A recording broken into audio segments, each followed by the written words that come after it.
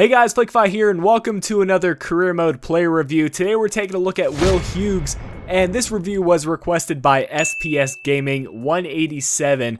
Thank you for the comment, and if you guys have any players that you want me to review, make sure you leave a comment down below. And if you guys can also leave a like on this video to continue to show your support on this series, that would be greatly appreciated. Let's get into the review today. Will Hughes begins as a 71 rated center mid at age 19, showing great potential and has an estimated value of 1.1 million, but when you inquire about him, they're going to say about 8 million, so I would say you can pick him up for right around 5 million, somewhere in that in-between mark. If we move on now to his player information, you can see he is 6'1" and plays that center mid position, left-footed, medium work rates, and 3-star weak foot coupled with 3-star skill moves. No traits to start off with and no specialties either, but if we move on to his attributes, I would say they exceed his overall, especially in those technical attributes. You can see some of those are in the upper 70s, including the ball control, dribbling, long passing, and short passing, which are some of the more important attributes for a center mid. He also has pretty decent physical, but let's move on now and see how he manages to grow.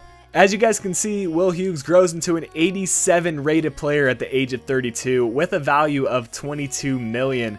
And I was very surprised by this growth. I didn't expect him to grow all the way to an 87, but he just kept on growing even after he hit 30. As you can see, he manages to pick up the dribbler and playmaker specialty, and he grows to have some great attributes. I mean, his physical attributes are right around the 80 mark, which is enough for a center mid in my opinion. And his technical attributes are superb. 96 ball control, 97 dribbling, 93 long passing, and 93 short passing. If you guys watch my Max Meyer player review, this guy reminds me a lot of Max Meyer, except cheaper. So if you're a club that doesn't have all the funds to pick up a Max Meyer kind of player, Will Hughes might be the perfect option. But let's jump ahead and check out some of the clips, and I'll talk about his pros and cons. So the clips today are going to be featuring a nice amount of defensive efforts, along with some good assists and some pretty nice goals.